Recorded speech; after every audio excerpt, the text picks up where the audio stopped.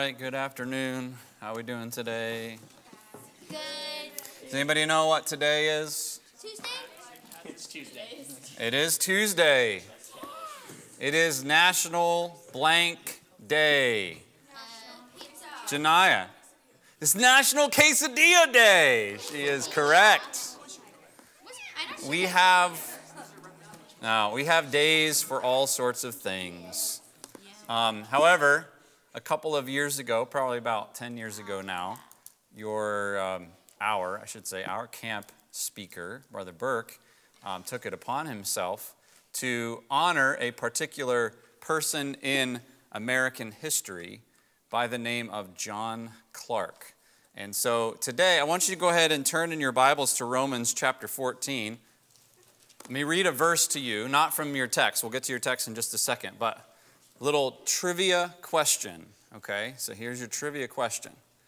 The verse, Leviticus 25 and verse 10, the text of that verse says, "Proclaim liberty throughout all the land unto all the inhabitants thereof." That verse and the text of that verse is found in what famous location? I'll read the verse again. "Proclaim liberty throughout all the land unto all the inhabitants thereof." Does that verse ring a bell? Josh, do you know where it is? It is in Philadelphia, but where is it in Philadelphia? On the Liberty Bell. That is correct, all right? So I don't know what you've won, but you've won something, all right? Yeah, you win a quesadilla since today is Quesadilla Day. When we think about freedom and we think about liberty, when we hear those words, we think America. America. Freedom and liberty they're as American as apple pie and baseball or whatever you want to fill in there. We think of freedom and we think of liberty, and specifically religious freedom and religious liberty, as something that is distinctly American. In fact, you and I include myself in this, we've grown up with it so much so that we think that it's normal. But it's actually not normal at all. Oftentimes we trace our freedom and our liberty back to our founding fathers, the founding fathers of America, where that's James Madison, who wrote what famous document? James, you know, Robbie? Yeah. What did he write? Declaration of Independence? No, he's close. Sarah, what did he write? He wrote the Constitution, and specifically, he wrote the Bill of Rights and the First Amendment, which tells us that Congress shall make no law regarding the establishment of religion. And the idea was that government should not and was not allowed to establish a particular religion, and that was significant and that was important. So we trace it back maybe to James Madison, the Bill of Rights. Maybe we go back to George Washington. Maybe we go back to Thomas Jefferson, who wrote what famous document? You didn't know you're getting American history today. Fiona, Declaration of Independence. Maybe you go back to Patrick Henry and his speech, "Give me liberty or give me death." But actually, liberty, the history of liberty, especially for us as Americans, goes back a little bit further than that. All the way back to this man, John Clarke, who I have named and titled the pioneer of American liberty. And the reason for why we're talking about this today is Brother Burke, a couple of years ago, decided we needed to honor this American hero. And so he, along with Brother Alexander, set up the last Monday in September as National John Clarke Day. So that is coming up not a week from today, but less than a week from today on Monday. You say, why is this something that we need to consider? Why is this something that we need to think about? Why is this important? One of the reasons it's important, and one of the reasons we talk about it, is John Clarke is one of those heroes that has been largely forgotten. You will not, unfortunately, it's a bit of a tragedy, and there's a long story behind it, but you won't read about him in your paces. I think maybe his name is mentioned one time, but the entire history is glossed over, which is really quite a shame, and there's a reason for that, but we won't go into that. But it also, the day also brings a truth home to us, a truth that really doesn't just go back to John Clarke, it goes back to the Word of God. It goes back to the Bible. You're there in Romans 14. Let's look in verse number 4.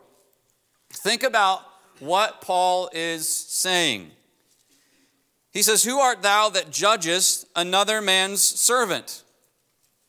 To his own master he standeth or falleth. Yea, he is holden up, for God is able to make him stand."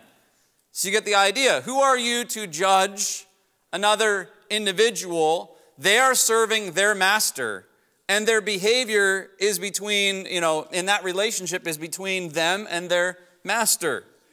I don't go and go to Chick-fil-A and get on the employees for not doing their jobs, because that's between the employee and Chick-fil-A. It's not my realm. It's not my business. That's kind of what he's saying here. One man, look at verse 5. One man esteemeth one day above another. Another esteemeth every day alike. Let every man be fully persuaded in his own mind. He that regardeth the day regardeth it unto the Lord. And he that regardeth not the day to the Lord, he doth not regard it. He that eateth, eateth to the Lord, for he giveth God thanks. And he that eateth not to the Lord, he eateth not, and giveth God thanks. What he's saying is, what you do in your life is between you and your ultimate master, God. How you approach God in a religious context is between you and God. Continue reading. For whether we live, verse 7, for none of us liveth to himself, and no man dieth to himself. For whether we live unto the Lord, and whether we die unto the Lord. Whether we live, therefore, or die, we are the Lord's. For to this end Christ both died and rose and revived, that he might be Lord both of the dead and living. But why dost thou judge thy brother? Or why dost thou set at naught thy brother? For we shall all stand before the judgment seat of Christ. For it is written, As I live, saith the Lord, every knee shall bow to me, and every tongue shall confess to God. And here it is. So then every one of us shall give account of himself to God. For you, individually, in your life, one day, you will stand before God. God will judge you. I'm not going to be able to give account for you, nor do I necessarily want to have to give an account for you. You will have to do that yourself. Your parents won't be able to give that account. You won't be able to say, well, I go to such and such a church, or I'm a citizen of such and such a place. It'll just be you and God. Which is why we implore you on a regular basis, where do you stand before God? We challenge you. What do you believe? What do you think this life is all about? What are you going to do in eternity? Because I can't give an account for you. I can't answer to God for you. I can't step in and say, oh no, I remember Josh, he was kind of a good kid. He should be, I can't do that. I can't do that. He's going to have to stand before God and answer for his behavior and his actions by himself. This is a key principle. It's a key phrase. That when it comes to how you and I approach God, we're going to have to be, as Paul says, let every man, I think it's in verse 5, let every man be fully persuaded in his own mind. Every man be fully persuaded in his own mind. This is a biblical principle that has been a part of what we believe and what is and has been distinct about us as Baptists for a very long time. Perhaps you've seen this before, and that is some of the distinct beliefs that make Baptists a little different. We believe in the authority of the Bible, all right? We believe in the autonomy of the church and outside of a denominational context. And we don't have time to explain all these things, but we believe in the priesthood of the believer, the fact that we're going to approach God, and we can approach God on the basis of Jesus Christ, not through a priest, not through a church, not through some saints, but we have direct access to God. We believe in the two ordinances, which are baptism and the Lord's Supper. That those are two things that God gave us to observe, to remember Him and remember what He's done for us. We believe in individual soul liberty, which we're going to come back to. We believe in saved membership, that the members of a church ought to be people who are saved. And you say, well, duh, but that's not how a lot of most religion is practiced. We believe in two opposite offices in the New Testament, the pastor and the deacon. And we believe in the separation of church and state. And so when we talk about freedom, when we talk about liberty, that idea and that subject comes from these two principles right here. Individual soul liberty. Every individual should have the right to worship God in concert or in accord with his own understanding of the Scripture without coercion, as far as it doesn't infringe on the God-given rights of other people.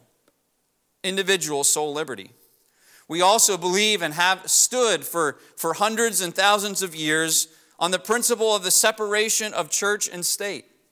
The Bible clearly states that the state, the government, is to administer civil or secular law, and the church is to minister to man's spiritual needs. And the two are separate entities and should not be intertwined, especially under the same head. Jesus said, "Render unto Caesar the things that are Caesar's, and unto God the things that are God's." There is a distinction. Some people have tried to describe that distinction, and I think it's an appropriate distinction, by laying out the 10 commandments and the two tables of the law. The first table is how man approaches God. Thou shalt have no other gods before me. Thou shalt not take the name of the Lord thy God in vain. And the first 4 commandments on the first table have to do with your relationship with God. And by the way, those are things that really, especially when it comes to commandment number 1, cannot be enforced. I can't force you to believe anything. I can maybe bring some torture and try to get you, I might be able to get you to say something, but I can't necessarily get you to believe something. It's an individual choice. That first table is how man approaches God. The second table is how man deals with man. Thou shalt not lie, thou shalt, or bear false witness, thou shalt not steal. All right, those kind of commands. And they've made the distinction that it is the church, it is religion that deals with man's relationship with God, and it's the state that can dictate in law man's relationship to one another. That you don't have the freedom to murder the person who's sitting next to you. You don't have the liberty to go and take all of their belongings. You don't have the freedom to go and defraud them or deceive them or lie to them, trick them into giving you all of their things. Like, you don't have that freedom. And governments exist and were ordained by God in the book of Genesis chapter 9 to protect human life and the rights that God has given. And Baptists down through the ages and the centuries have held to the distinction between those two things and held to individual soul liberty and separation of church and state. Again, we've grown up with these things so much that the impression is, at least it was my impression, that not only was this normal, but it was always the case. And nothing could be really further from the truth. In fact, when the New World was discovered by Christopher Columbus he sailed the ocean blue in 1492. You're learning something in school. This is great. When he discovered the New World, all kingdoms and empires had their own state religion. All of them. Whether we're talking about the Ottoman Turks, whose state religion would be... Oh, you don't know? The Ottomans? What was that? Islam would be their state religion. Or we go to Western Europe and we have oh, you should know this, right? If you're, I think Robbie had this in his history pace. in the country that Christopher Columbus was sailing for was the country of?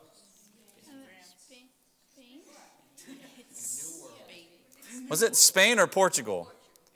I'd have to look it up. But both Spain and Portugal had the official state religion of Roman Catholicism.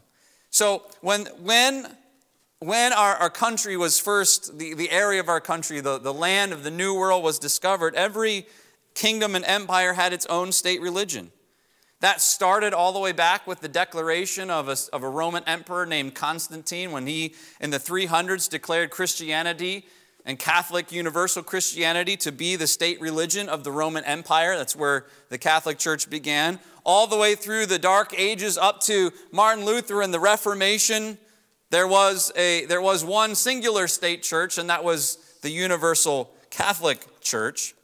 But then, of course, some of you are familiar with the Protestant Reformation in the 16th century. That kind of challenged some of the beliefs of the state church, the Catholic Church. But that sort of began a struggle of not whether or not we should have a state church, but which state church should be the right state church. Should it be the Church of England? Should it be the Dutch Reformed Church? Should it be the Catholic Church? What should it be? But we're missing the point. The point is this: should there be a state church? Well, I think biblically we could demonstrate that there should not be. So the same was true going now to the beginning of our nation and our country. The same was true as people began to come to the New World. They began to set up colonies, and each of those colonies had state religions. And I'll show that to you in just a second. But let's get to John Clarke and talk about why in the world we should honor such a man. Now, this is not a photograph. It's a painting. This is what somebody decided he might have looked like.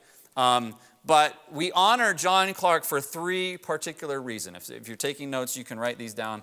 I'll give them to you nice and easy. Three distinct reasons why we celebrate John Clarke Day. First of all, the church. The church. What does that mean? All right. So in 1637, all right, so this is before the date on the slide, but 1637, John Clarke came to the New World.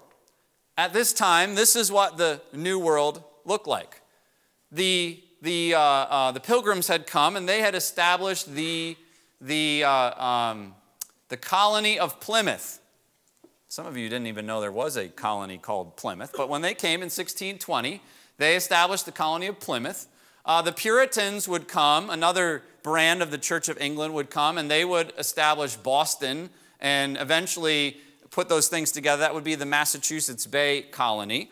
And the third colony would be Hartford, or what would become Connecticut. And you see a little bit of that representation here on the right.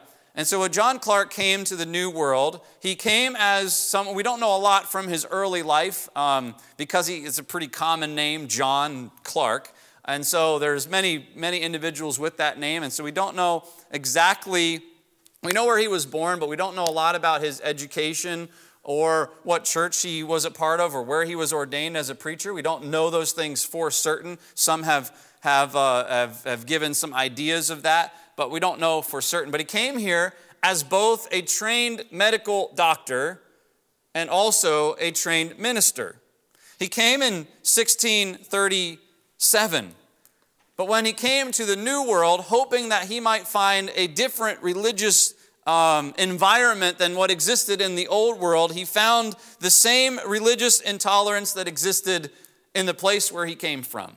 In fact, he came into Boston in particular, and there was a debate about all sorts of these different religious ideas. There was a lady named Ann Hutchison who was holding a Bible study in her house.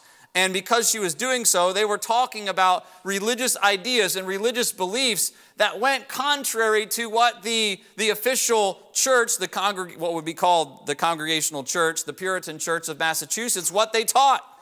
And there was a debate. What should we do about this? We can't allow this to happen. We can't allow people to believe these different things, these different ideas. And so many of those individuals were threatened with banishment. In fact, there would be one individual named Roger Williams who the year prior to this in 1636, he had some beliefs that went contrary to the state church, and he was banished, which means he was put out of the colony. Nobody in the colony could help him out. Nobody in the colony could give him food. Nobody in the colony could, in commerce, could buy or sell or trade from him. It was basically a death sentence. He was banished to the wilderness, and most likely he would die there, except he was a pretty smart and ingenious kind of guy, and eventually he would go to Rhode Island. We're going to get to that in just a moment. And so John Clarke came to the New World, and there was this grand debate, this disagreement over what is right to believe and what is not. And if you believe the wrong thing, you're going to incur the wrath of the government. You're going to be arrested. You're going to be prosecuted. And so he gathered those dissidents together, those individuals together, and he said, we need to go somewhere. The New World is large. Perhaps there's somewhere where we could go, where we could practice religion freely, where we could establish a place where not only do we get to practice freely, but everyone else does as well. And so he gathered them together. Initially, they got in a boat and fled to the north, up here to what is now Maine. It was the property of Massachusetts back then. And they spent a winter there, but of course, up in Maine, the winters are pretty cold. So they decided we need to go somewhere else. And at that time, they were invited by Roger Williams, the banished Roger Williams, who had fled to the wilderness here and had set up the Providence Plantation in 1636. And Roger Williams says, you need to come here. And if you come here, I've got an idea. Maybe we could establish something. Maybe we could make a colony where there's true religious freedom. And so John Clarke and the people who were with him sailed from way up here in New Hampshire, all the way down around Cape Cod, Massachusetts, all the way through this Vineyard Sound, or I don't know if it was Vineyard Sound or Nantucket Sound. They came around here and basically landed here on an island called Aquidneck Island. Of course, today it's part of Rhode Island, which is right here as far as the state is concerned. But they came here specifically to the northern part of this island and founded the town of Portsmouth. And after arriving on Aquidneck Island, they formed the first Baptist church in America in 1638. So you can kind of do the math. The Pilgrims came to the land of 20 in the year 1600 and plenty, 20. Get it? They came to the land of 20 in 1620.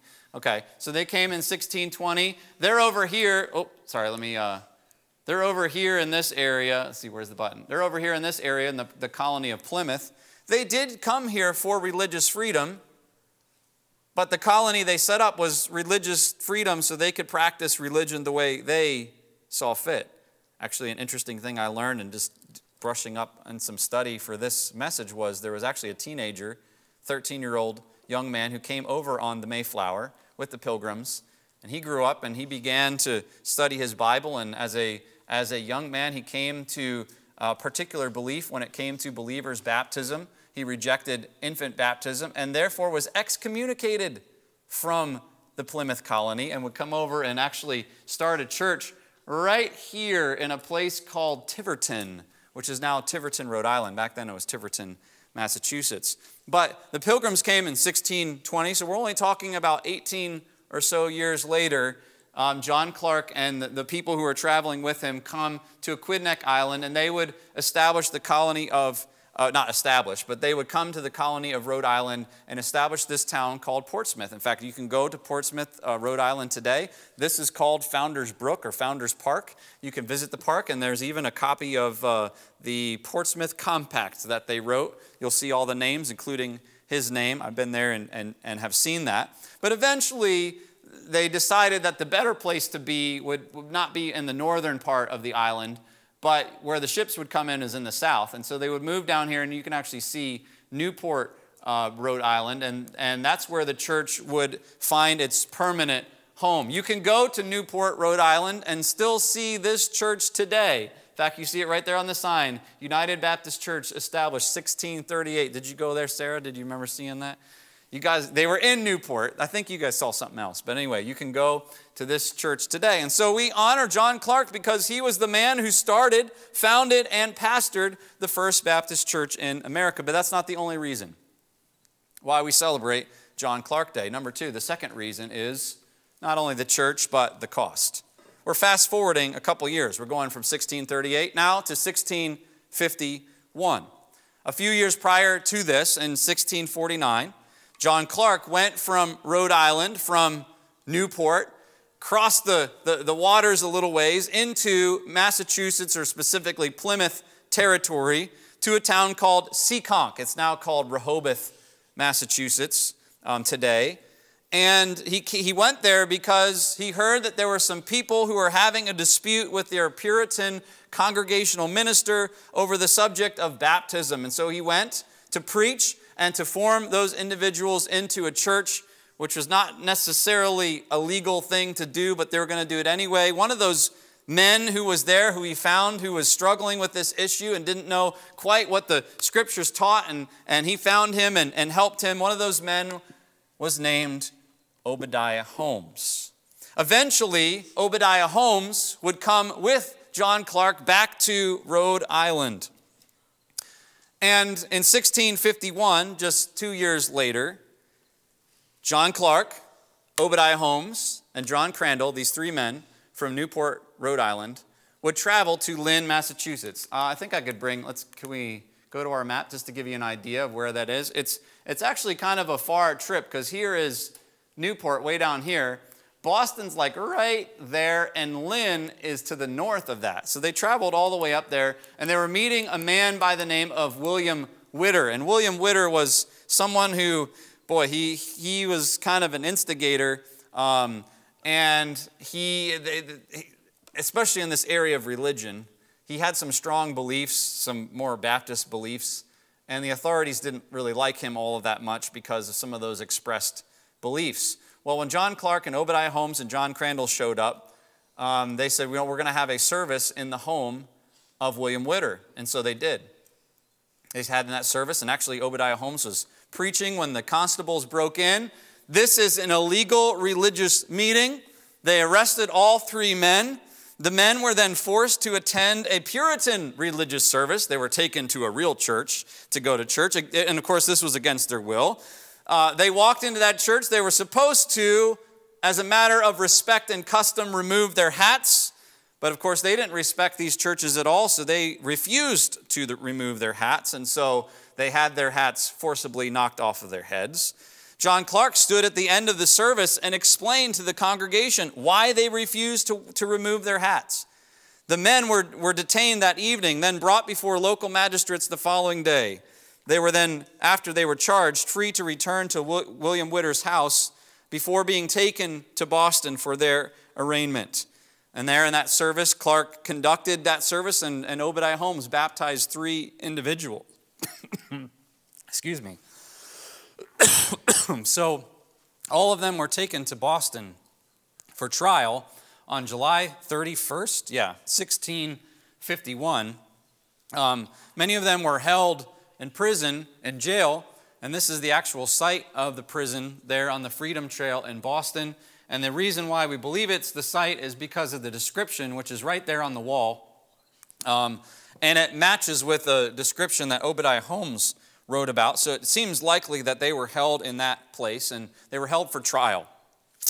At the trial, the governor said that these three men, for what they did, deserved death, and he would not have such trash brought into his jurisdiction. That's a quote, all right? That's what he said. The men were charged with, here were the 5 charges. They were charged and convicted of holding an unauthorized religious meeting, disrupting an authorized meeting. Now you know what that means, wearing their hats, right? Number 3, they were charged with administering sacraments illegally. Baptism, okay, specifically. Number 4, they maintained that the Massachusetts churches were not true churches. Horror of horrors, against the law. And number 5, they maintained that infant baptism was false baptism. And so these men were sentenced without any accuser or witnesses speaking out against them. The outcome of the trial was a specific fine. Obadiah Holmes was fined 30 pounds. John Clarke was fined 20 pounds. More than likely, the reason why Obadiah Holmes was fined 30 pounds is that he was the one who did the baptizing. And then from what I was reading too, he might have actually been the one giving the sermon when the constables arrived. But John Clarke was his pastor. He was there. So anyway, he was fined 30 pounds, Clarke 20 pounds, Crandall 5 pounds. Holmes had been given the heaviest fine. Oh, I did write this down. Because of his excommunication back in Massachusetts. Remember that? We talked about that. And for administering the baptisms in Lynn. Clarke protested those heavy fines, and the governor replied that Clarke was worthy to be hanged. In court, Governor Endicott told Clarke that his beliefs would not stand up to those of the Puritan ministers. In other words, you couldn't last in a debate. We'd prove you wrong. Clarke responded to this by writing a letter to the court from prison the following day, accepting the challenge to have a debate with the Puritan ministers on religious beliefs and practices. The challenge was initially accepted. It's like, oh yeah, we'll debate you. But then mysteriously, Clarke's fine was paid. The 20 pounds was paid by some friends without his knowledge, and all of a sudden he was released from jail. He immediately fled the area and was then accused by the Puritan elders of defaulting or running away from the debate challenge. He made 2 more attempts to debate the Puritan clergy, but the case was dropped by the court and the debate never took place. Clarke had drafted 4 points of discussion, which later he actually published his beliefs and positions. That leaves 2 men, John Crandall and Obadiah Holmes. Along with Clarke, John Crandall's fine was paid, but when Obadiah Holmes specifically found out what was going on, he refused to have his fine paid. And so he was taken out on the Boston Commons, the square there. Actually, this is where this event took place, there in Massachusetts, right there in downtown Boston. And because his fine was unpaid, he was sentenced to 30 lashes with a 3-corded whip. And he took every single one of those lashes. They said it's been reported that the blood that came from those wounds would flow down his back and would literally fill his shoes.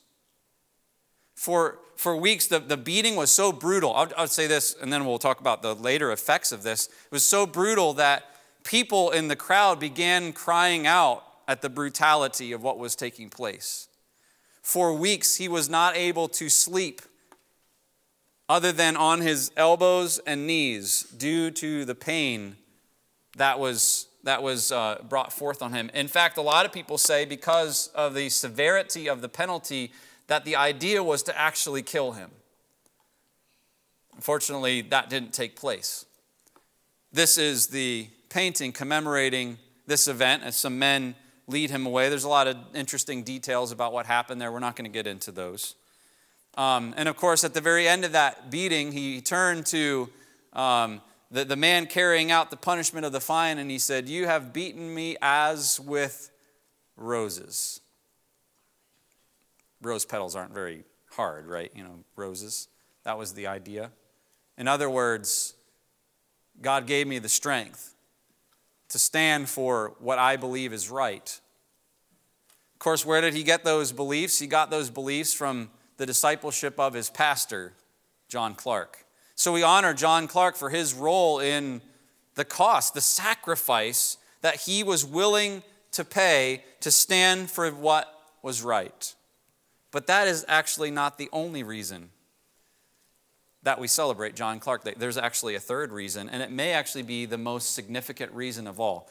In case you're interested, there's Obadiah Holmes, where he's buried. An interesting place beautiful place to visit. But the third reason, perhaps even most significant, when we talk about freedom and liberty, is the charter. The charter was officially ratified in 1663.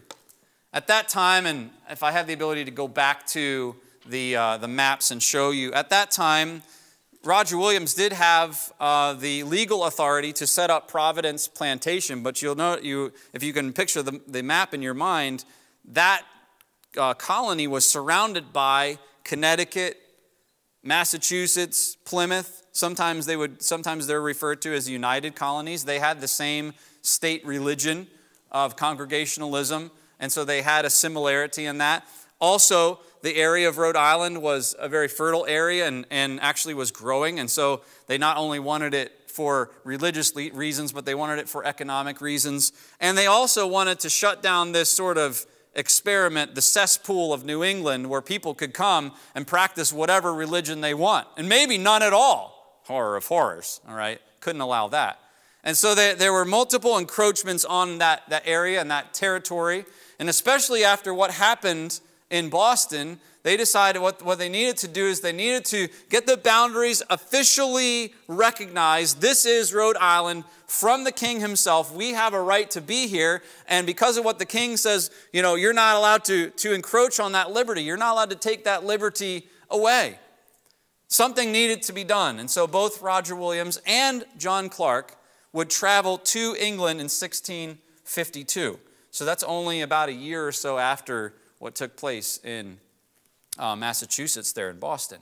And so they went. Roger Williams was only there for a short time, then he returned back here to the colonies. But John Clarke stayed, and he stayed for 12 years. That's a long time. That's a long time for a pastor to be away from his church. Do you want to take a guess on who pastored the church in his absence? Obadiah Holmes, all right? There you go. But he stayed for 12 years. And I'm not going to get into all the English history because English history I don't get most of it. It's craziness. But whatever. There is this power struggle between Oliver Cromwell and then the royal family, and the power was exchanging hands a couple of times. And so it was a very tumultuous time to try to get anything done. And so he was trying to wait out for the right time to get this thing through. There were other forces that were at work from some of the other colonies to basically get the king to give them all of the area. And there goes the religious freedom. There goes what they had worked hard to establish. But John Clarke was patient. He worked very hard for 12 years to get this charter, the official governing document from the King of England. But in 1663, he was able to do that very thing. Why are we talking about this? Why is it important? Why does the painter of this painting commemorate the event? There's the king right there on his throne, and he's got his royal dog in his lap, if you've ever seen that. All of these individuals they're named, and we're not going to go into the history between or with all of those, but John Clarke is the man in the middle. He's holding the charter because it was John Clarke who authored the charter during that 12 years. And he finally got the king to affix his official approval and signature to that document. What was significant about that document? Well, there's a lot. It was a fairly large document, and some of you have seen this. I've showed this to you before. That document is preserved in Providence, Rhode Island in the State House. You see how long it is? I'm not a short individual, so I would imagine my guess would be 5.5 to 6 feet long.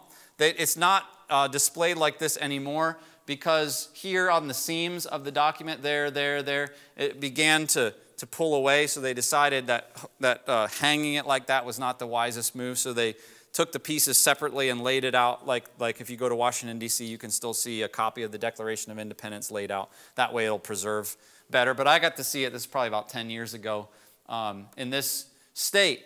And what was significant is that inside this document that he wrote, there were specific references to the idea that we're talking about, religious freedom. In fact, if you go to Rhode Island today, if you go to the State House right here, right there, you will see a quote from this document. It's carved right into, they call it the frieze, if you're an architecture individual. It's carved right into the frieze, and I'll read it to you. He said, that it is much on their hearts, if they may be permitted, to hold forth a lively experiment, that a most flourishing civil state may stand and best be maintained with full liberty in religious concernments. I mean, that sounds good. That sounds nice. What's the significance of it?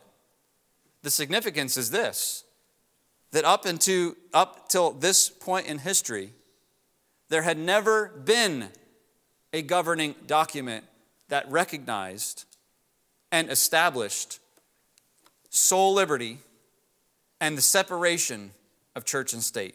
Full liberty in religious concernments. This is 1663, over 100 years prior to our Declaration of Independence, but it was very much a forerunner to that document. Later on, John Clarke would write in this document, which received approval miraculously from the king, that no person within said colony at any time hereafter shall be in any wise molested. That's the idea of harassed.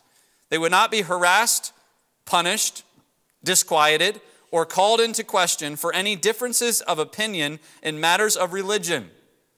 I wonder what he was thinking about when he wrote that phrase. Perhaps he was thinking about the price that his friends paid for his freedom. Perhaps he was thinking about the physical price that his dear friend Obadiah Holmes paid because of his religious opinion. So no person may be harassed, punished, disquieted, or called into question for any differences in opinion in matters of religion, and do not actually disturb the civil peace of our said colony. But that all and every person and persons may from time to time and at all times hereafter freely and fully have and enjoy his and their own judgments and consciences in matters of religious concernments. Leaving nothing to chance. Very detailed in what it says. There's a historian by the name of Thomas Bicknell, and I read this and I was like, wow, it's a pretty good quote. This is what he said. He said, nowhere on the face of the earth and among civilized men did civil and sole liberty exist. This is why this is significant. It had never, ever happened before. Its first clear, full, deliberate, organized, and permanent establishment in the world can now, meaning the establishment of sole liberty, it can now be traced back to the colony of Rhode Island on the island of Aquidneck in Narragansett Bay under the leadership and inspiration of Dr. John Clarke.